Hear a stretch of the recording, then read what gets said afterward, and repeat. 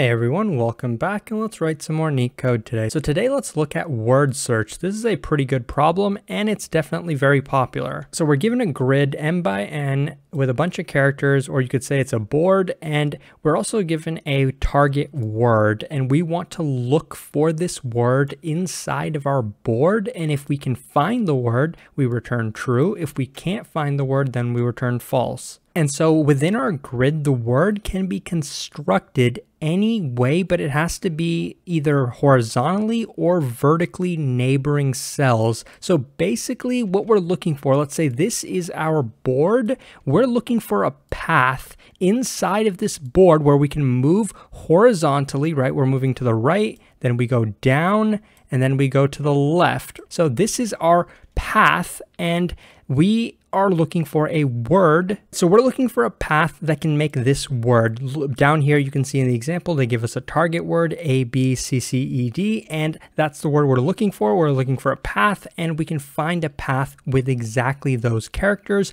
Therefore, we can return true. Now, the question you're wondering is, how can we figure this out? Is there a really efficient algorithm to solve this problem? The answer is no. There's definitely not a super efficient one. We just are going to go through the brute force solution, and that brute force solution is going to be backtracking. So basically, this problem is actually pretty intuitive, right? How would you solve this problem in real life if you didn't have any code? Well, you'd go brute force, right? Let's start at every single cell. So we'd go through every single cell, right? Let's say this is an E, right? Does our word start with an E? No, it starts with an A. Now we have a C. Does our word start with a C? Nope. Does our word start with a B? Nope. Does our word start with an A? Yes, it does. So now let's look at all the neighbors of A and look for our next destination character. Our next target character is B, right? So let's look down.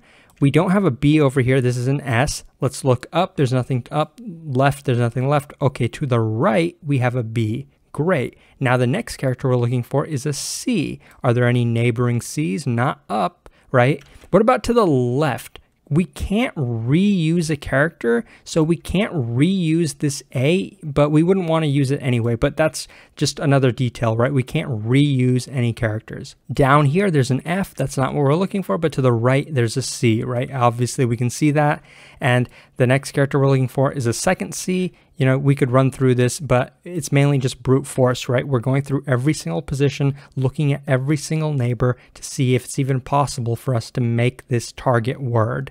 In this case, the answer is obviously yes. We have an E and we have a D. We can finish it up. So in the code, we're going to be doing backtracking. So let me jump into that. Or rather, we're going to be doing recursive backtracking. So we're going to do this recursively, or in other words, we're going to do this with depth first search. So let's dive right into it. So one thing I like to do with these problems is just get the dimension. So I'm going to get the number of rows and the number of columns. So get the length of the board, we get the number of rows, and get the length of the first row, and we get the number of columns. Also, remember how I said we can't revisit the same character twice within our path? Therefore, we're going to need a variable or a data structure for our path. We're going to use a set to add all the current values from our board or positions in our board that are currently within our path to make sure that we don't revisit the same position twice within our path. But other than that, if you've seen any of my backtracking videos, you know I like to follow a formula, so I'm just going to be going through that right now. So I like to create a nested depth first search function within the root or the regular function, because then we don't have to pass in some of the variables like the board and the word, because this is a nested function. But we are going to have to pass in the position of the board that we're at, so two variables, row, column for that. And we're going to have to pass in a third variable, I, which is going to tell us the current character within our target word that we're looking for. So if we ever reach the end of the word, or if I ever equals the last position, so if we ever finish the entire word, therefore we know we found the word, therefore we know we can return true, right? That's the good case. The other case is, what if we go out of bounds, right? Out of bounds of the entire board. What if row is less than 0 or column is less than 0, right? Or what if row is greater than or equal to the number of rows, or if column is greater than or equal to the number of columns? that's also out of bounds. So, or let's consider one more case. What if the character that we're at in our word, so word at position I, is not equal to the character that we're at in our board. So board at position row, column. So if this is the case, if basically we found the wrong character, then we also want to return false. And there's one last condition we have to check. What if the character, or what if the position we're at, row, column, this tuple, what if this row, column position that we're at is inside of our path set? What does that mean? That means we're visiting the same position twice within our path. We know all of these things that I've just listed, all these conditions are basically invalid. If any of these are true, then we have to return false, because, you know, if we're out of bounds, we return false. If we see the same character twice, we return false. If we see a character that we are not looking for, we also return false. Okay, but once we're done with that, then we know, okay, we found the character we're looking for, right? So what can we do? We can take our path and add the current position to it. So the current row, column to our path, because we found a character that we need. So now we're going to be continuing our recursive depth first search. And so we're going to be looking for the result of this depth first search. So we're going to run depth first search, right? We're going to run it in all 4 adjacent positions. So what I'm going to do is say row +1, leave the column the same, and add 1 to I. We're adding 1 to I because we found the character we are looking for. Now we're going to look for the next character, right? So now I'm just going to basically copy and paste this a few times. So I copy and pasted it 4 times because we're going to look at all 4 of the adjacent positions. So let me just fix this up. So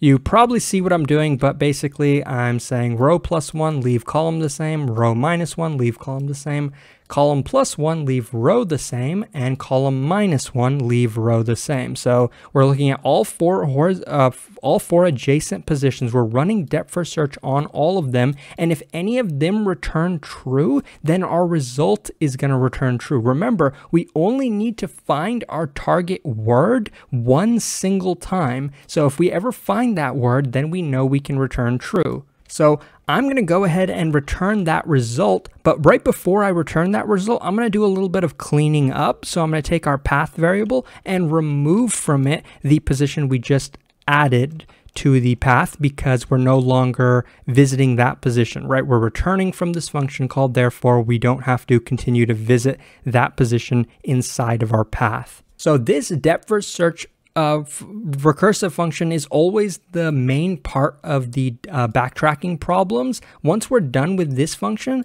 the only thing left for us to do is actually brute force, go through every single position in our grid and run this depth first search function on it. So that's exactly what I'm going to do for every single position, every single starting position in our board. I'm going to run depth first search, passing in the row column, passing in 0 for the position of I, because we're always starting at the beginning of the word. And if we ever return true, if this depth first search function ever returns true, I can immediately return true from our function exists, right? I can just return true immediately. I don't have to wait. And if we never return true, if this goes through every position in the board and we never return true, then I'm going to have to return false out here, because that means we did not find the word that we were looking for. So this is the entire function actually. You can tell that it's definitely not very efficient, right? We're running through the entire board, right? So what's the time complexity of that? Running through the entire board is going to be n times m, because those are the dimensions of our board, and that's being multiplied by the depth first search function, right? Because we're calling that depth first search function every single time for every position in the board. So the question becomes, what's the time complexity of the depth first search function? Well, the call stack of that depth first search function is always going to be the length of the word, right? Because the word can only be so long. We can only go through so many characters for the word. So that's going to be the call stack of it. Remember, we have 4 different branches. We're calling the depth first search 4 different times. So it's really going to be 4 to the power of the length of the word that we are given. So it's going to be something like 4 to the power of n where n is the length of the word. So you can see this problem is not very efficient. So let's just clean this up. So this is going to be 4 to the power of n roughly, right? So it's not a very efficient solution. This is the rough time complexity of the problem. So I hope that this was helpful. If it was, please like and subscribe. It supports the channel a lot, and I'll hopefully see you pretty soon. Thanks for watching.